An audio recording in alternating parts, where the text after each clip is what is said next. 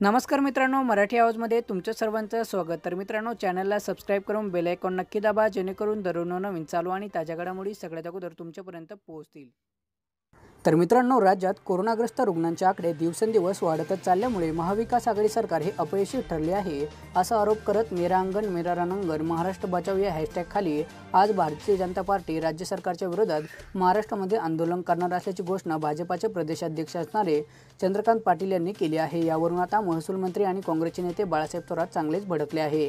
देवेंद्र फडणवीस संकट काळात देखील राजकारण करत असल्याची टीका त्यांनी केली असून राज्यात अस्थिरता पसरवण्याचा प्रयत्न भाजपाचा आहे, असं देखील थोरात यांनी म्हटलं आहे। त्याचबरोबर बालासाहेब थोरात म्हणाले की कोरोनाच्या संकट काळामध्ये राजकारण करायचं नाही असं भाजपाचे नेते फक्त बोलतात, परंतु प्रत्यक्षात राज्य सरकार अडचणीत कसं येईल, महाराष्ट्रात गोंधळाचं वातावरण कसं निर्माण होईल याच दृष्टीने भाजपाच्या नेत्यांची कृती असते, असा देखील आरोप थोरात यांनी फडणवीसांवरती केला आहे। तर मित्रांनो, त्याचबरोबर फडणवीस आणि त्यांच्या सहकाऱ्यांना महाराष्ट्र सरकारसोबत बोलायचं नाही, त्यांना रोज राजभवनावर जाऊन राज्यपालांसोबत चर्चा करायची आहे। आम्ही त्यांचं ऐकायला सुद्धा तयार आहोत।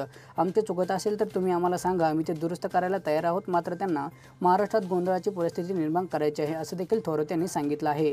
पुढे बोलताना ते म्हणाले की राज्याकडून पॅकेजची मागणी करणाऱ्या फडणवीसांनी जर दिल्लीवरून महाराष्ट्रासाठी पॅकेज आणलं असतं तर आम्हाला देखील कौतुक वाटलं असतं, मात्र त्यांनी तर मुख्यमंत्री सहाय्यता निधीला मदत न देण्याऐवजी PM केअर फंडाला मदत केली होती। त्यांची निष्ठा महाराष्ट्रातील जनतेने ओळखली असून त्याचबरोबर जनतेशी नसून केंद्राच्या नेत्यांशी त्यांची निष्ठा आहे, अशी टीका देखील बाळासाहेब थोरात यांनी भाजपवरती केली आहे। तर मित्रांनो, या दरम्यान संपूर्ण महाविकास आघाडीचे नेते त्याचबरोबर काही विरोधी नेते देखील भाजपवरती प्रचंड भडकले होते। तर मित्रांनो, याबद्दल तुमचं काय मत आहे की अशा परिस्थितीमध्ये देखील कोणता पक्ष मुद्दाम राजकारण करतोय, याबद्दल तुमचं मत खाली कमेंट करायला मात्र अजिबात विसरू नका।